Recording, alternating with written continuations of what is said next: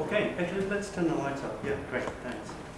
All right, so as you said, I'm going to give a very brief overview of space plasma physics at Rice.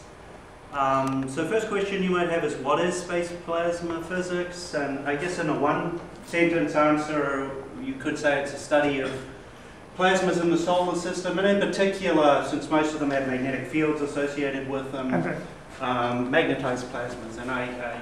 And as you probably know, plasmas are basically ionized gases, usually fairly hot, but sometimes out in space relatively cold. I mean, hot and cold are relative terms. But the important point is that they're ionized particles, charged particles, and they respond very sensitively to electric and magnetic fields.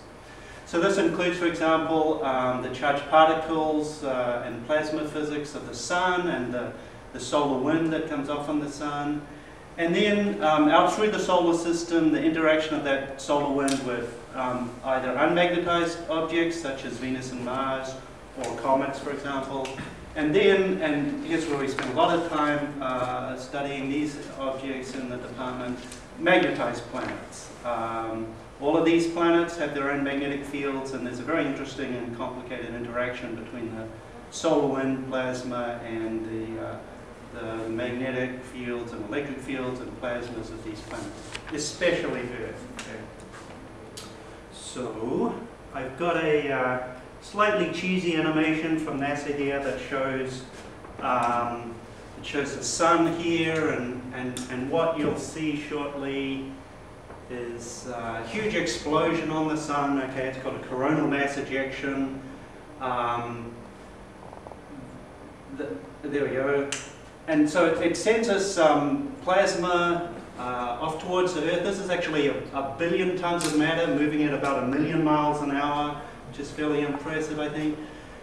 When it impinges on the magnetic field of the Earth, you know, it can deform the magnetic field of the Earth. It forms this comet-shaped kind of cavity in the solar wind called the magnetosphere, and you get some interesting sort of energetic particle effects like the aurora on the Earth.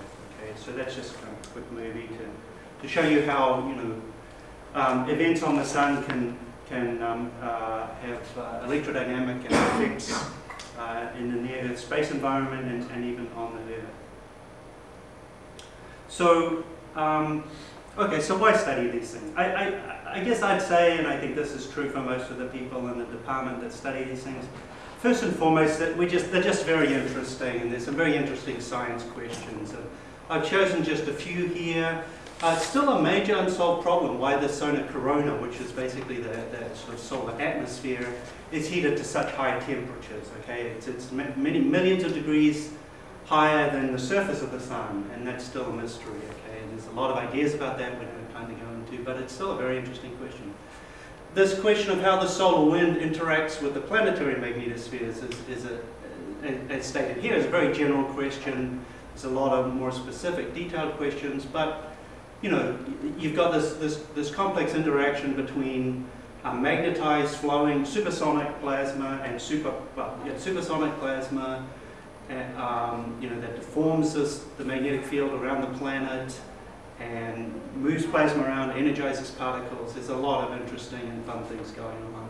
One of the questions I'm especially interested in is what generates relativistic electrons near Earth. Okay, most of the plasma is, like I said, relatively cold, but you know, if you put a spacecraft out there, you suddenly find that there are electrons moving at almost the speed of light, right?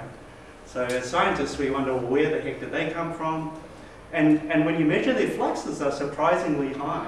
Okay, so you know, it's again, I think just a really interesting science question. Now these are, you know, as I've hinted, very complex problems. They're coupled nonlinear systems, and we use a variety of methods in the department to study them, from basic theory, you know, which for example, I do a lot of just sort of pencil and paper calculations, trying to reduce complicated equations to something we can solve, something that, you know, extracts the essence of the problem, if you like. We also do some large-scale numerical simulations using a variety of either magnetohydrodynamic or kinetic theory models of the plasma. That's a big effort in the department. And just to keep in touch with reality, You know, even the theory and simulation people, you know, are in touch with people who do spacecraft analysis, and there's a few people in the department who work directly with measurements from spacecraft. Okay. And apart from those sort of basic science issues, there's some practical applications. These relativistic electrons can damage electronics in spacecraft, for example, and some lower energy particles can cause charging on the spacecrafts, and if you get an electric discharge at the wrong time on a spacecraft, as you can imagine, it can be very bad for the spacecraft if it happens at the wrong time.